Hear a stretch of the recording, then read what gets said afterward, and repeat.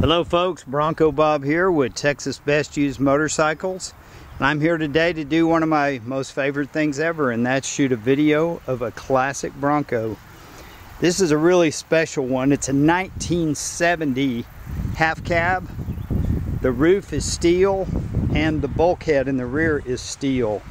There's a lot of reproductions out there where they put fiberglass tops and fiberglass bulkheads, but this is the real deal.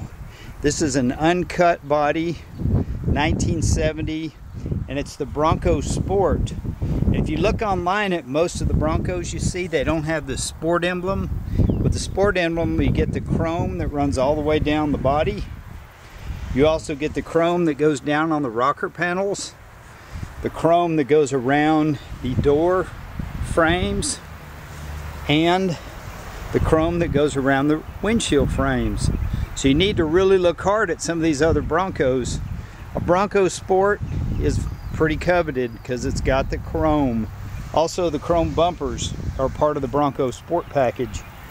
What sets this apart from other Broncos, besides the fact that it's pretty nice, it has a 1976 drivetrain in it. So the motor, which is a 302, the transmission, which is a C4 automatic, the Dana 20 transfer case, that's all pretty normal stuff.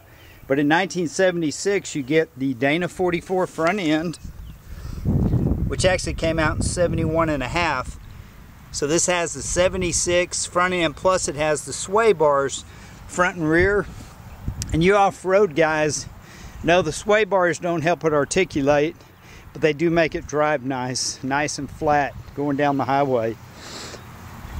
The springs are Deaver, which give it a good ride quality. It's got Rancho shocks. If you wanted it to flex more, you could remove the factory sway bars. Also, the 76 drivetrain, you get the 9-inch rear end with a larger housing. It's got gussets that go all the way to the middle of the tube, and the earlier Broncos, those gussets end right there at the pumpkin. Also got the Deaver springs in the back. It's got dual exhaust with mufflers, the Ford Bronco spare tire cover, which is pretty cool. And this right here opens real easy. You just swing the tire out. And I don't know if a lot of you guys know this, but when this license plate will flip, and that way when you put it down, like if you're going to Home Depot and you got to pick something up, your license plate is still in view. Little Bronco trivia there. And the ones that didn't have the optional swing out spare, there's a mount here on the bulkhead, and that's where the original spare tire would mount. This Bronco is lifted about 2 inches to accommodate a little bit larger than stock tires. The rear fenders remain uncut, which is again an important feature. The paint job on this Bronco, there's a label in the glove box giving the DuPont number. This paint job is about 15 years old, and it's a good, I'd call it a driver quality paint job. People see it and like it. It's certainly not show quality, and there's certainly flaws in the paint. But on a truck or a Jeep, I'd consider it pretty good paint. If it was a 69 Camaro with a 427, then it's really not a good paint job. But I'll show you the flaws in the paint. A lot of it's just patina. You see some chips right here on the edge of the top of the grill. Then there's also another place where Broncos get patina, and that's from the seat belts. When you let this go, it pops and it hits the door panel right here. So you got some chips in the paint on the door panel. Inside the glove box is it's a 76 Broncos owner's manual that came from the 76 Bronco. There's your DuPont paint label code, your little VIN tag.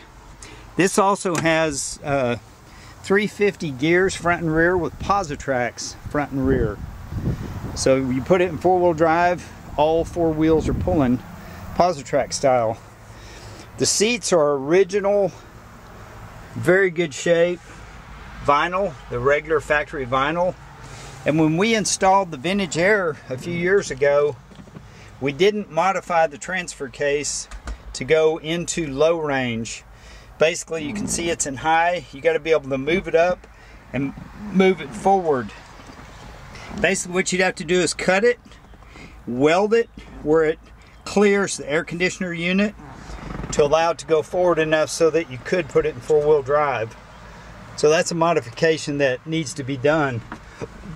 It still has the windshield wiper motor cover and kind of a little felt headliner. We haven't cleaned it or washed it for this video. We're letting you see it the way we keep it. Could stand to be vacuumed out. Probably could stand a little wax and polish. But we just want you to see what you're getting. We're not trying to hide anything. The paint in the bed got a few little scratches and scrapes. This original color was orange, and the DuPont color, they call it a red, but it's really kind of a reddish orange. Little shade different than the original factory paint. That just snaps up there like that. But it's a sweet little ride. It blows cold air. It's got some little Cursor mud grip tires. The tires are probably almost as old as the paint. They're still functional and they hold air, but probably with age, it might be time to freshen up the tires. We'll start it up. It just has mufflers with dual exhaust. It's showing 10,786 miles. Of course, I'm sure it's rolled over a time or two. The padded dash is in pretty good shape. It does have a little crack right here on the leading edge. And they put a Ford logo where the AM factory radio was. But you can turn this on. And in this half cab, it blows cold. You don't have a lot of area to cool. You can see the patina on this side from the seat belt. Armrest is showing a little wear. And I'm told the Ford vans have the same part number if you ever wanted to replace the armrests. You can see when they painted it, there's a little orange peel. There's some cracks right here around the door handle in the paint. Again, it's nothing terrible, but it's a 15-year-old, what I call driver quality paint job. But when you're driving down the street and people see you in this truck, I mean, they're gonna love it. They're gonna love what they see. And if somebody leans against it or sets a Coke on the hood, you're not gonna have a meltdown like you would maybe on a show car.